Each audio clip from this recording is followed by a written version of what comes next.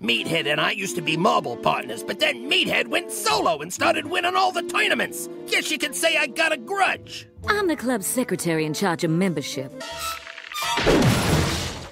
This had gone on long enough. It was time for someone to fess up. No big deal. They've got all night. It was him all along. No, There's your guilty party right there.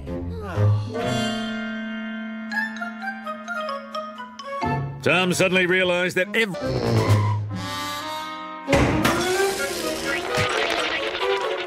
And there he was, the culprit, along with the evidence. Huh?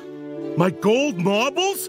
Puffy hat? I'm sorry. I just wanted to be like you, Mr. Meathead. Oh, that's okay, kid. Really, I'm another man altogether when I have all my marbles. Another case solved by the cat and mouse detectives. Unfortunately for Tom, he might still...